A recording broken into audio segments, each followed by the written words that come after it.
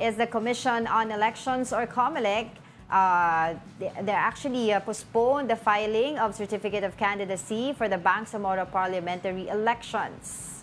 This is after the Supreme Court declared that Sulu is not part of the Bangsamoro Autonomous Region in Muslim Mindanao, or BARMM. Instead of October 1 to 8, the filing of COC in BARMM will now take place from November 4 to 9. Comelec Chairman George Garcia ensured the new schedule of filing of COC will not delay the elections in BARMM come May. Ang sinasabi lang naman po ng ating kataas-taasang hukuman ay hindi kasama ang Sulu and therefore maaaring maapektuhan yung Bangsamoro parliamentary election. Pwede na namin pasimulan kaagad ang printing ng national and local elections ballots and then ihuhuli na lang ng konti yung balota ng Bangsamoro.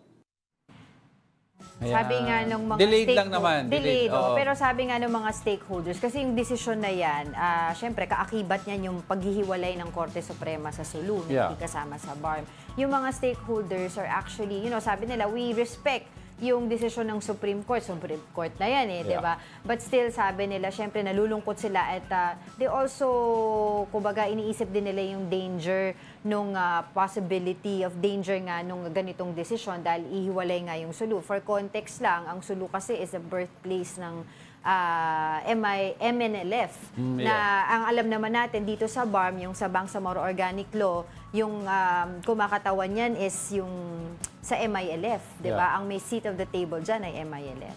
O kaya nga, so you cannot include the MNLF with the MILF. Kaya siguro hiniwalay ng Korte Suprema. Di ba? Hindi pwedeng ipagsama yan. Anyway, napansin ko si Chairman George, papayat ng papayat. Nasa stress ba si Chairman sa elections?